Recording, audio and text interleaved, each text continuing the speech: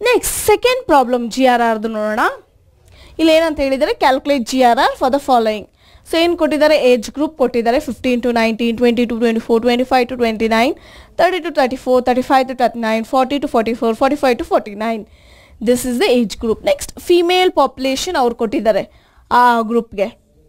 S, they have given the female population.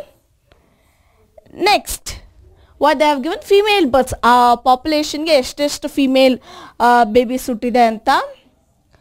So this is what ಆ ಗ್ರೂಪ್ಗೆ ಹುಟ್ಟಿರೋ female babies. Okay, question ಎಲ್ಲ already ಕೊಟ್ಟಿರೋದೇನು, age group ಕೊಟ್ಟಿದ್ದಾರೆ, female population ಕೊಟ್ಟಿದ್ದಾರೆ, next female berths ಕೊಟ್ಟಿದ್ದಾರೆ. So GRR ನೀವು ಹೆಂಗೆ assume ಮಾಡಬೇಕು, GRR calculate ಮಾಡಬೇಕಾ. So ಇವಾಗ ನಮಗೆ ಬೇಕಾದ್ರದ್ದು ಫಾರ್ಮುಲಾ ಬರ್ಕೊಬೇಕು ಯಾವಾಗಲೂ, WSFR. ಸೊ ಫಾರ್ಮುಲಾ ಫಸ್ಟ್ ಬರ್ಕೊಂಬಿಟ್ರೆ ಏನೇನು ಕಂಡುಹಿಡಿಬೇಕು, ಏನೇನು ಇದೆ ಏನೇನಿಲ್ಲ ಅಂತ ಗೊತ್ತಾಗ್ಬಿಡುತ್ತೆ. ಸೊ ಇಲ್ಲಿ ಎಷ್ಟು, 15, 16, 17, 18, 19. So 5. 15 to 19. It is nothing but 5. Next, WSFR.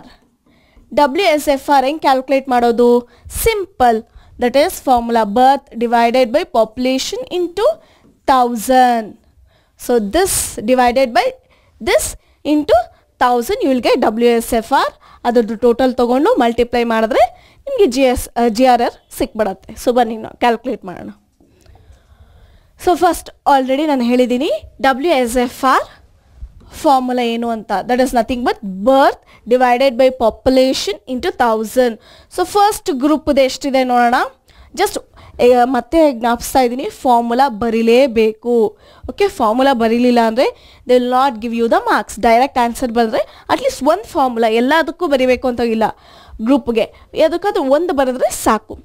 So ಇಲ್ಲಿ ಏನಿದೆ, first one 190 divided by 16,580. So this itself that is 190 divided by 16,580. Birth divided by population into 1000. So ಏನು ಬರಿಬೇಕಲ್ಲಿ, 190 divided by 16,580 into 1000. So if you calculate, you will get 11.45. Okay, you will get 11.45. Next one, birth is 700. Next, this is 12,120. That is 700 divided by 12,120 into 1000. You get 57.75. Okay. Next, 980 divided by 16,900. 980 divided by 16,900 into 1000. So you get 57.98. That we have written. Okay, that we have written. Next, 650 divided by 16,200. 650 divided by 16,200 into 1000. That is 40.12. That we have written here.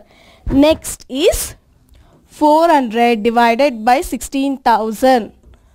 400 divided by 16,000 into 1000. So you get 25. I have written here 25.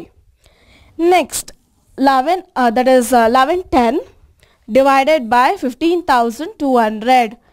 1110 divided by 15,200 into 1000. You get 7.23. That I have written here. Next, 10 divided by 14,100.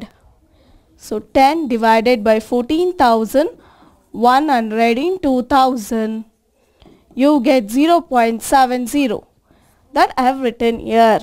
So ಈ ಥರ WSFR ನಾವು calculate ಮಾಡ್ಕೊಬೇಕು. So total ಆಗಿ calculate ಮಾಡಿದ್ರೆ ನಮಗೆ ಎಷ್ಟು ಬರುತ್ತೆ, ಇಲ್ಲಿ 200.27.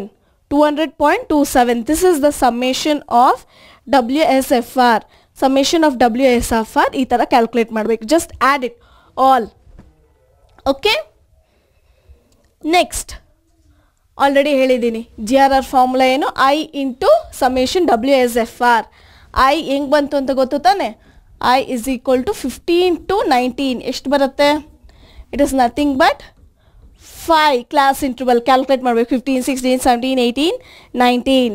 ಸೊ ಅದಕ್ಕೆ 5 ಬಂತು, 5. ನೆಕ್ಸ್ಟ್ WSFR ನಾನು ಕ್ಯಾಲ್ಕುಲೇಟ್ ಮಾಡಿದ್ದೀನಿ, that is 200.27 into. So if you multiply this both, you get that is 1001.645. okay, 1001.645. obviously ಇಲ್ಲಿ ನೀವೇನಾದರೂ per woman GRR, this is for 1000 women's, this is for 1000 women's. ಅದೇ GRR for per woman ಅಂದರೆ ಹೆಂಗೆ calculate ಮಾಡ್ತೀರಾ, that is nothing but 1000 whatever the GRR is there divided by 1000, you get 1.001. so approximately it is greater than 1, so obviously it is increasing. got it, GRR is increasing. ಈ ಥರ ನಾವು GRR calculate ಮಾಡಬೇಕಾಗುತ್ತೆ. Fine.